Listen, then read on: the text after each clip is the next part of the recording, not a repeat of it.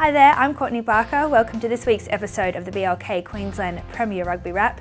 Round 18 was the final round of the regular season and there was high drama until that final whistle. Let's check out and see who got the important wins on the board. Bond pushed East hard but couldn't get the win, going down 31-26. The Magpies pipped Brothers by 1, winning 30-29. Uni impressed against Sunnybank, winning 54-22, and Jeeps finished their mixed season on a high note, defeating Norths 59-19. Let's head down to the Goldie first up. East got the win to secure the minor premiership, despite Bond, who were out of finals contention, having nothing to lose.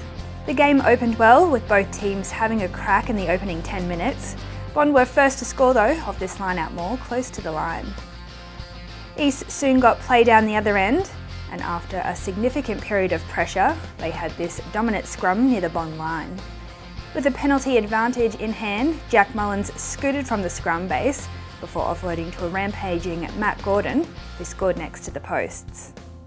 Bond soon scored a try similar to their first, which had them leading 12-7 at the break. A quick tap just minutes into the second half had Bond extend their lead through Cameron Bracewell, and the speed of the try set the tone for the half. East scored a gritty try through their forwards, though this one to Bradley Jones, courtesy of a Luke Evans kick, was a pearler.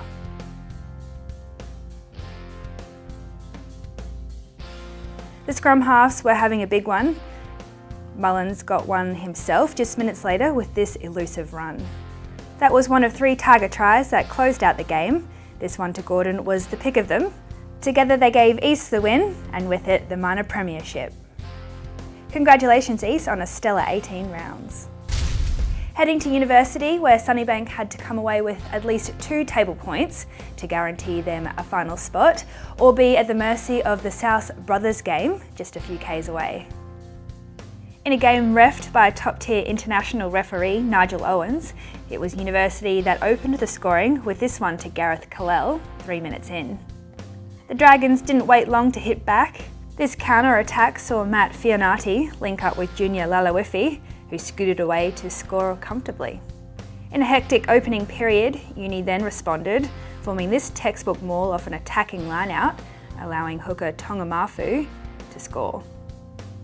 Fionati then got one for himself just minutes later.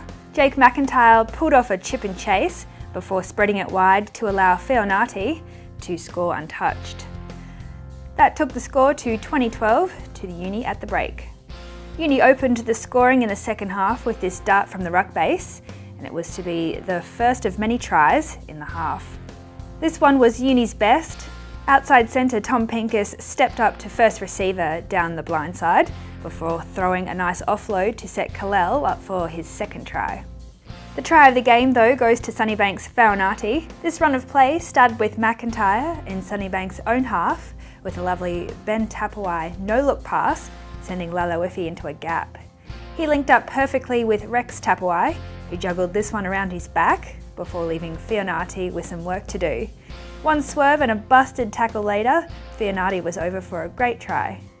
That gave Sunnybank their 4-try bonus point, but the 54-22 Uni victory left South the chance to snare that 4th final spot in their game against Brothers.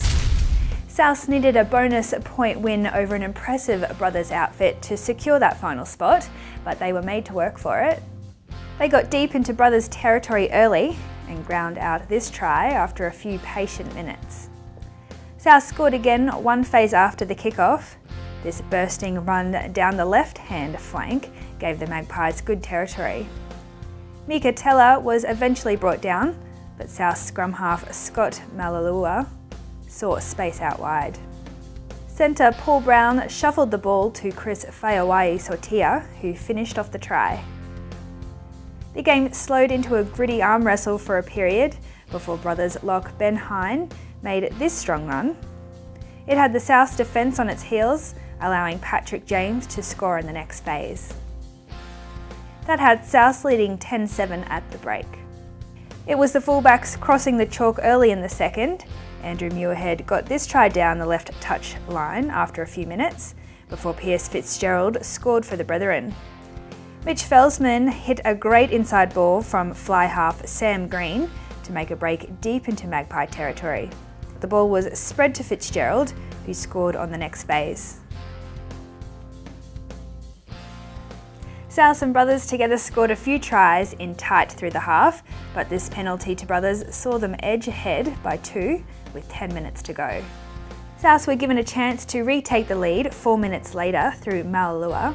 He nailed it, and despite some handbags near the end of the game, South were able to hang on and win, 30 points to 29. Jeeps and North faced off at Yoku Road, and there was no shortage of passion or skill on show. Marco Kotzer crossed early for Jeeps, after prop Ryan Freeney gave a lovely pass in the back line.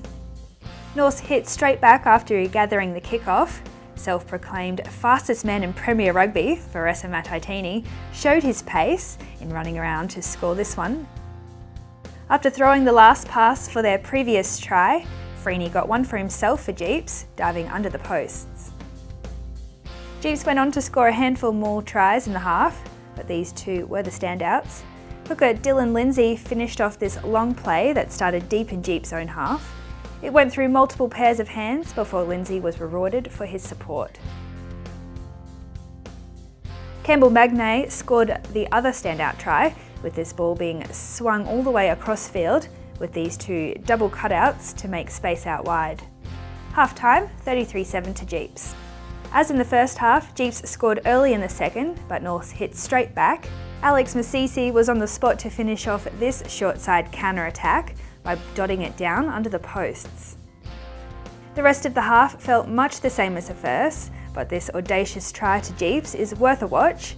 Offered a very kickable penalty, Jeeps scrum half Tom Christie instead put up a high ball. It was spilt by the surprised North's defenders, allowing Chris Kiridrani to stroll over.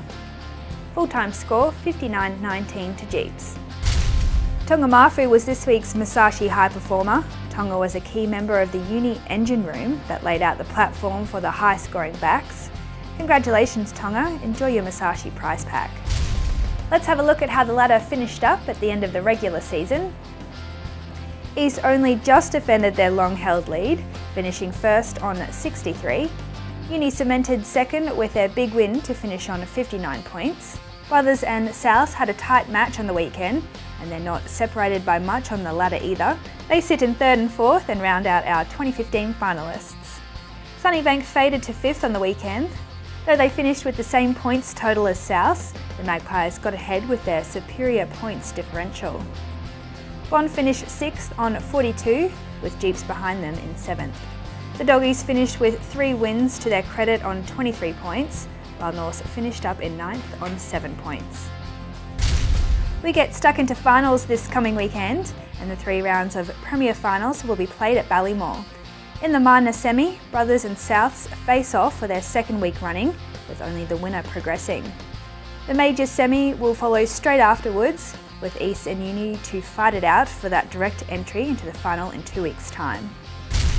With all the finals being played at Ballymore, we're certain to have an awesome atmosphere for every game. Be sure to come down this Sunday for some classy finals footy and to check out the Stars of Tomorrow today.